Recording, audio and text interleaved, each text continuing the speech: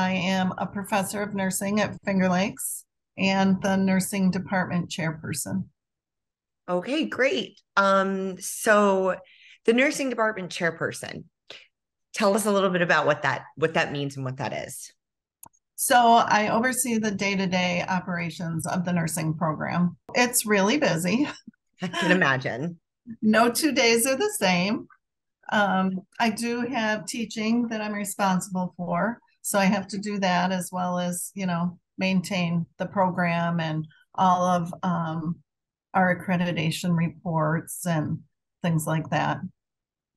Wonderful. So Lenore was telling me a little bit about grad rates. I know she had sent a press release, but she was Right. just talking about for FLCC in particular, how the grads were doing really well, and had a pass rate of 93%. Right. So can you kind of break down what that means and why that's such a good and impressive thing, and should be a really, like a point of pride for the Finger Lakes? Okay, sure. So our program is an RN program. So we prepare students to pass the NCLEX, which is a national licensing exam. And what the 93% means is 93% of our students who graduated and took the NCLEX passed. So essentially, that means that they're really well prepared by the program and the faculty to pass the licensing exam. I mean, how does that make you feel as someone in your position that, we have this Great. news? Yeah, it's a lot of hard work, and we've been working really hard. So it's very rewarding to have a 93% pass rate. Absolutely. And talk about what it takes to become an RN. Why is it challenging, and like what goes into it? So, to be a nurse, the first thing is you really have to be willing to work hard and be smart. It takes a lot of intelligence to be able to do the coursework. And it's not just learning something and be able to repeat it back to somebody. So it's not like memorizing a list of words and then you take a test and you know what those words mean. It's really, you have to learn the content and then you have to be able to apply that content in several different situations. So that I think is what really makes it hard for students because they're not used to they're not used to having to test application, if Right. it makes sense to you. So the application piece is they have to learn everything they're being taught and then they have to apply it. And I think Gotcha. that's where, students struggle and find it difficult.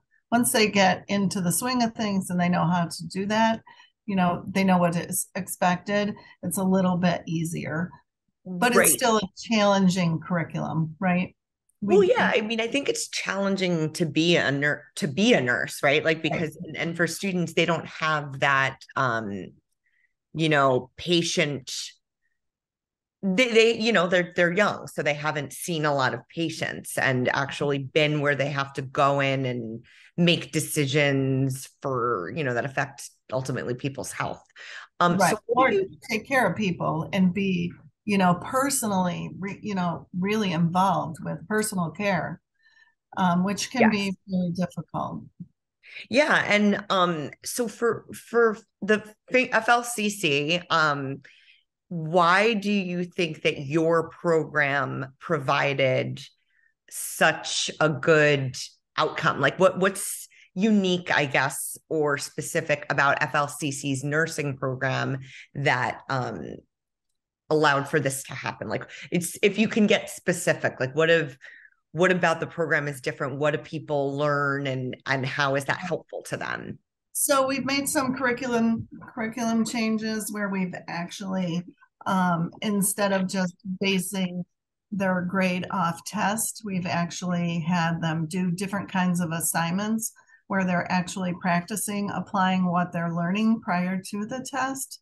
And I think that has really helped the students retain. the information and have practice at applying the information. The other thing I think that we did, and this was a result of COVID, is, when COVID hit, everybody had to go completely online, which was really difficult. But now that we're kind of through the worst of that, we still do some of our class online, but then we have the students come in. And when they come into class, it's not just a lecture class, but we have activities where they're actually applying what they've learned. So it's a much more interactive class that the students have to participate in. So like, what are some of the things they have to do? So we might have like what we call an unfolding case study, where the students would be given a situation with a patient, and they run through that, and then the instructor may say, what is the really important information that we've given you so far? What are the cues that you need to know, you need to identify to take care of this patient? And then they may give them some more information about, well, this has now happened with the patient, or this is what the provider has ordered. And then the student has to then also incorporate that additional information and identify what's important. And then we move it to the next step of, okay, what is your plan? What are your nursing actions? How are you going to care for this patient so that the outcome is better, so that the patient actually, improves their health? Gotcha. And so for RNs can prescribe medication, correct? No. No? A nurse practitioner can. Gotcha. But an RN can't. Gotcha.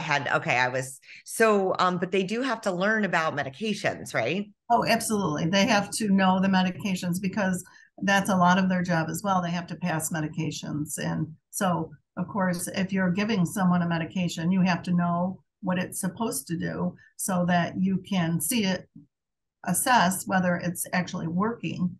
And then, of course, if we're looking for side effects, that may be occurring from that medication as well, that we may not want to occur. And in terms of this class of people who did well on this exam, we live in a time when there's a whole bunch of things going on with healthcare and staffing shortages that we hear about every day, not just in New York State, but on, kind of, I feel like, a national level. But we have this new group now of people that are being successful. Does this signify to you a positive change in a way, or like, what does it signify to you? Well, we've always had good pass rates. So, it's maintaining those, but it's also knowing that we're preparing nurses to go into the workforce as a beginning practitioner to be able to care for patients safely. Gotcha. It's normal for you to have a good success rate when with this kind of thing, but you've recently kind of changed the curriculum a little bit. Right. And last year, I think our pass rate was 87. And so this year was 93. And I think, like every school, people were concerned because of COVID and how it affected students' education and their clinical experiences. What were the outcomes really going to look like? So it was nice to see that we came out the other side of that and we were still, doing well. Yeah, exactly. And when you have these young professionals kind of branching out into a new area of their life, considering the world that we live in and COVID and staffing issues and all of the things, like I said, that have gone on, do they learn, like, are there, I guess, because you said the curriculum changed, but do you talk about those things with students, like current events and things that are happening? Mm-hmm. And there's been a nursing shortage for a long time. And certainly I think COVID has exacerbated that somewhat, but I think more so COVID brought it to the forefront and to the media, so it was covered. So before, even though there was a nursing shortage, nobody really knew what that meant. right? We've heard it in the past, but what does that really mean? And Right. I, with COVID, you know, the media brought out what that really means. Yeah, and now we have issues, like in emergency rooms where I mean they just really need the staff, medical Right. professionals from all levels. And so yeah, I guess what's the next step now for you? Like, are you working with a new group, or are you kind of like bidding adieu to them? And so kind of do you celebrate this at all? We do. It's a lot of hard work to teach in a nursing program and maintain the excellence and the quality that you want. And so every year we're making changes and we're reviewing our curriculum. We did start to roll out a new curriculum last fall that is a concept-based curriculum. So, and we just opened a brand new state-of-the-art nursing lab, so that's been really exciting. And then in January was the first time we accepted a new class into the nursing program. So typically we only admitted students in September, and starting this January, we're admitting students in September and in January. Wonderful. Okay, very cool. You know, we're very fortunate that we have faculty, like you said, that really care about the students, and it's a smaller institution, which is also nice. And the faculty really get to know the students on a personal level, and that's not just in nursing, but like you said, across the board. So I think that's what also makes us special, Mhm. which is really heartwarming, right? We would want that for our community. Absolutely. So, all right, I think you did a great job. Is there anything that I should have asked you that I didn't, or anything else that you wanted to add? I don't think so. We're really, we're just really excited about all the changes here and keeping up. And, we love our new lab, and things are just going really well. So we're really proud of the faculty and all the hard work that everybody's put into it.